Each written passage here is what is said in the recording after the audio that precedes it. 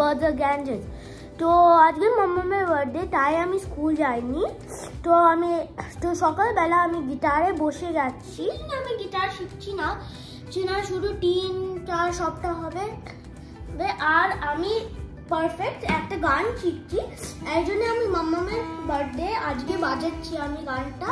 আর মাম্মাম already record করে ফেলেছে, আমি একবার গানটা বাজাতে চেষ্টা করেছি, তো এবার ওইটা তোমাদেরকে দেখাবো।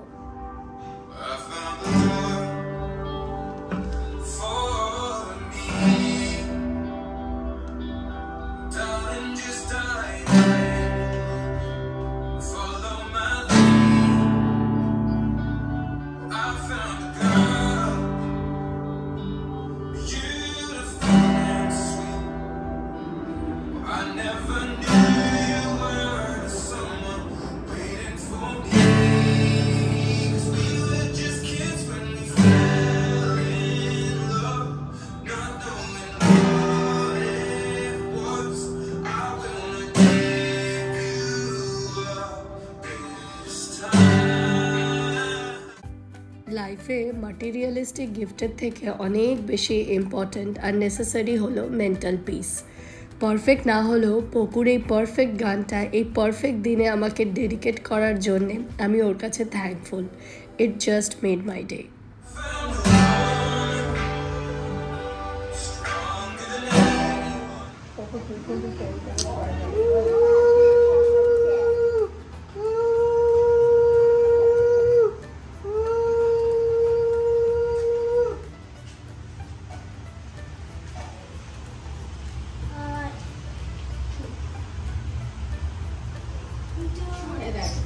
যখন জন্মদিনে বড়রা আশীর্বাদ করে তখন ছোটদের প্রণাম করতে হয়, বুঝলি? এটা আমি করলাম, তুই কর। আমাকে করছিস কেন? হ্যাঁ ঠিক আছে, বুঝেছিস? খাবি নাকি? বস, দাঁড়া দাঁড়া, পায়েসটা তুই আমার খাইয়ে দিবি। এখন দাঁড়া। হ্যাঁ ওটা পায়েস, দাঁড়া, আগে আম্মু খাওয়াবে, বড় থেকে ছোট।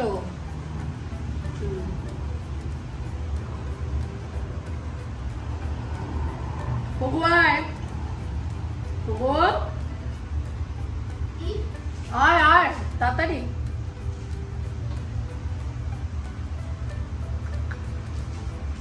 পায়েসটা একটু খাইয়ে দে আমায়। এই পড়ে যাচ্ছে সাইডে।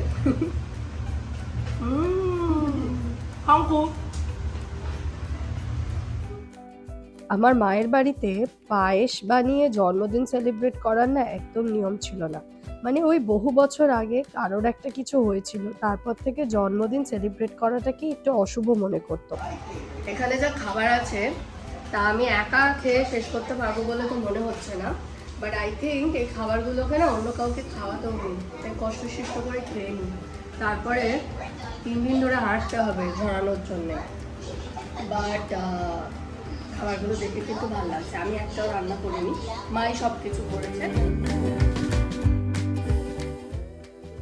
বিকেল হয়ে গেছে আর আমি একদম ওপর থেকে নিচ পর্যন্ত রেডি হয়ে নিয়েছি। Poco, how am I looking? Okay, now I think you should have gone with black.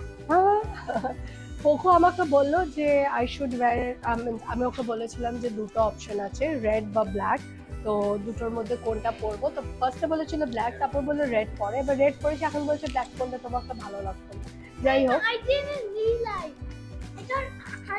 তো আমরা অ্যাকচুয়ালি যাচ্ছি হচ্ছে ডিনার করতে। এখানে একটা সিসাইড লাউঞ্জ আছে, জায়গাটা ভীষণ সুন্দর, এর আগেও অনেকবার গেছি, তো ওখানে পৌঁছে দেখাবো। বলো। I was saying something. বলো। আমি তখন ভাবলাম যে আমরা ম্যাচিং হবে, দিয়ে আমি বললাম না মনে হয় ম্যাচিং হবে না, এই শার্টটা মনে হয় বেশি দেখা হবে না, এই জন্য আমি বললাম রেড। আবার এখানে দেখছি আমার শার্টটা এতটা দেখা যাচ্ছে, এই জন্য আমি বলছি আবার ব্ল্যাক ভালো লাগবে ম্যাচিং। ও তো পোকো বাবির সাথে ম্যাচিং হয়ে গেছে, বাবি ব্ল্যাক করেছে, মাও আছে আমাদের সাথে।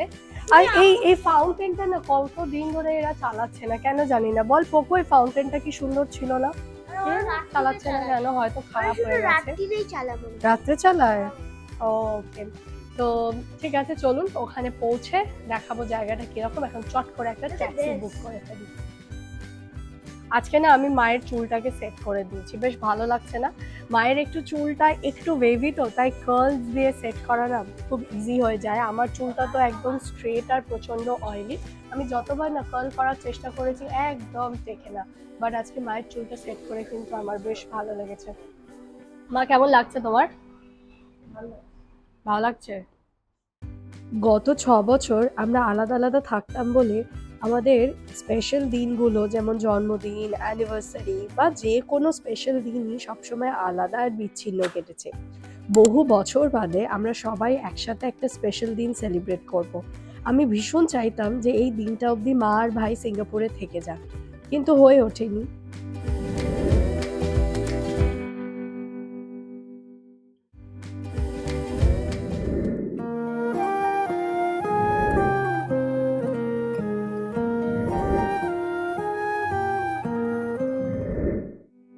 এই রেস্টুরেন্টটার সাথে সাথে আমাদের হাতে আরো দুটো অপশন ছিল। একটা হচ্ছে মারিনা বে স্যান্ডসের ওপরে যে লাউঞ্জটা আছে, যেখান থেকে সিঙ্গাপুরের স্কাইলাইনটাকে অসাধারণ সুন্দর দেখতে পাওয়া যায়। আর একটা হচ্ছে গর্ডন র্যামসের রেস্টুরেন্ট, যেটা বিখ্যাত হচ্ছে নিজের ফুডের জন্য। বাট মেবি এই জায়গাটাকে চুজ করার কারণ হচ্ছে দ্য অ্যাম্বিয়েন্স।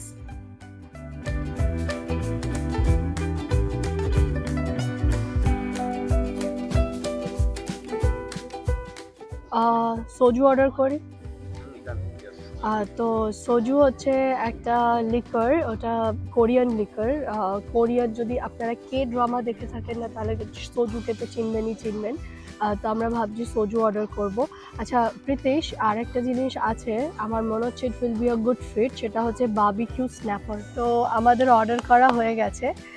এখানে না অর্ডার করলে আগে আপনাকে আপনার ক্রেডিট কার্ডটা বা ডেবিট কার্ডটা জমা রেখে দিতে হবে। আমি না ইন্ডিয়াতে কোনোদিন দেখিনি হচ্ছে যে এরকমভাবে কার্ড জমা রাখতে হয়। তো প্রথমবার যখন এই এক্সপিরিয়েন্সটা হয়েছিল খুব অবাক লেগেছিল। আমাদের ড্রিঙ্কস এসে গেছে, তো এই পুরোটা পোকো খাবে, পুরোটা। Poco happy? হ্যাঁ। আর আমাদের জন্য এসেছে হচ্ছে সোজু। সো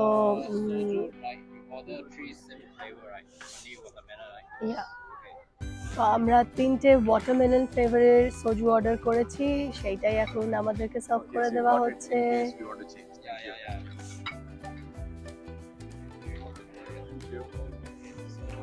আমার প্রচন্ড ঠান্ডা লেগেছে আর ভেতর জ্বরও আছে, শরীরটা খুব খারাপ লাগছে। এখন আমি ভাবছি যে ঠান্ডা সবজিটা খেলে আমি আজকে বাড়িতে গিয়ে পুরো শুয়ে পড়বো মনে হচ্ছে। Let's see. হ্যাঁ, শামে মলঙ্গ সি রাতে সুরঙ্গ সি।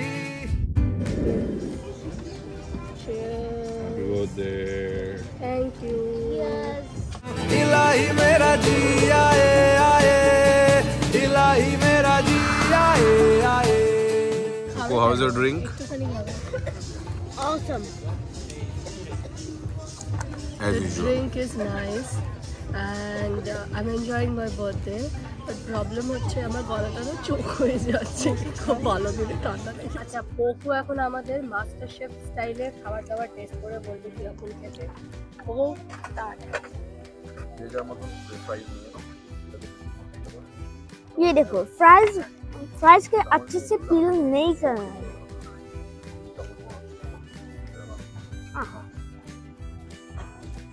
फ्राइज को गरम বাংলায় বল, গরম কি সব বলছে। প্রথমে স্টার্টারের জন্য আমরা অর্ডার করেছিলাম sweet potato ফ্রাইজ R fish and chips. Fish and চিপসের ফিশগুলো আমরা খেলাম আর ফ্রাইজগুলো মোটামুটি পোকুই খেয়ে উদ্ধার করলো।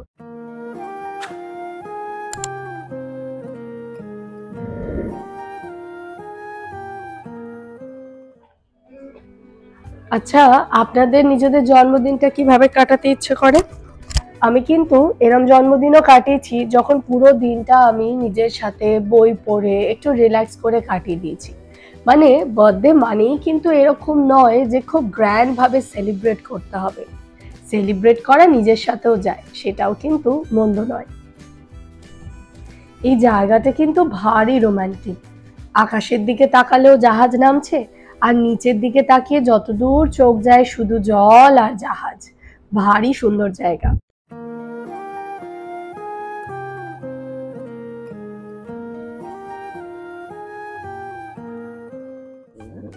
এই লাইভ ফিশগুলোকে দেখলেই না আমার মনে হয় যে আমরা হিউম্যানরা কি নিষ্ঠুর। এখান থেকে দেখে দেখে চয়েস করে নিয়ে যাব আর তারপরে বিভিন্ন কঠিন কঠিন নাম দিয়ে এদেরকে মেরে রান্না করে খেয়ে ফেলবো।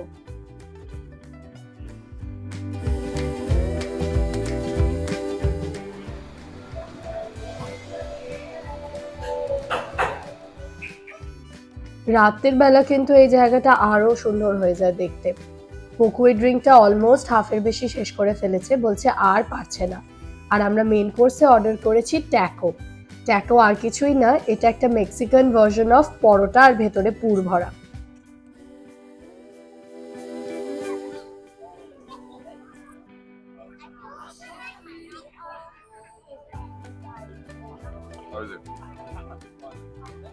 It's good.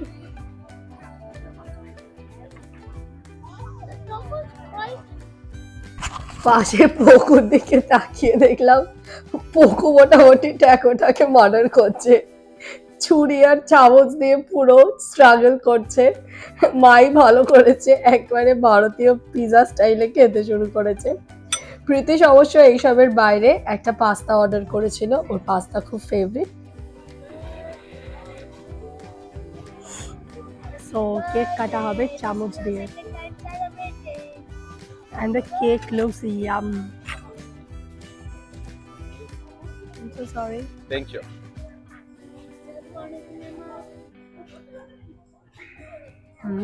Nice. Delicious. ব্যাস আইসিং অন দ্য কেকের মতন এই হট ব্রাউনিটা দিয়ে আরেকবার বার্থডেটাকে সেলিব্রেট করে আজকের ইভিনিংটা এখানেই শেষ করলাম। একটা দুর্দান্ত ইভিনিং কাটলো, one of the best evening of my life.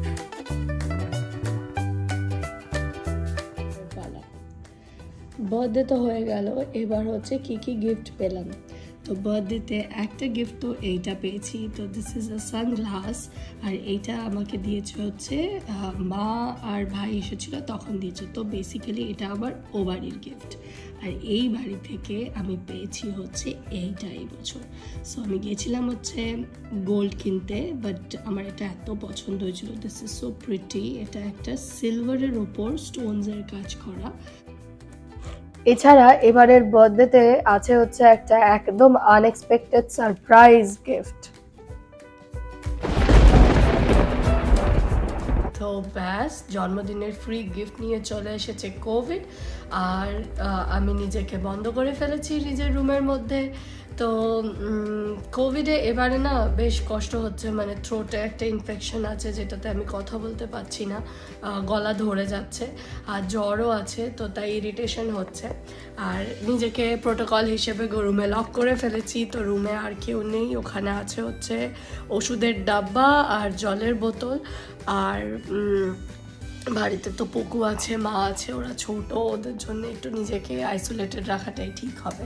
তা কি আর করবো, একটু নিজের জানলা দিয়ে এই সুন্দর ভিউটাকে এনজয় করি এখন 2-3 দিন।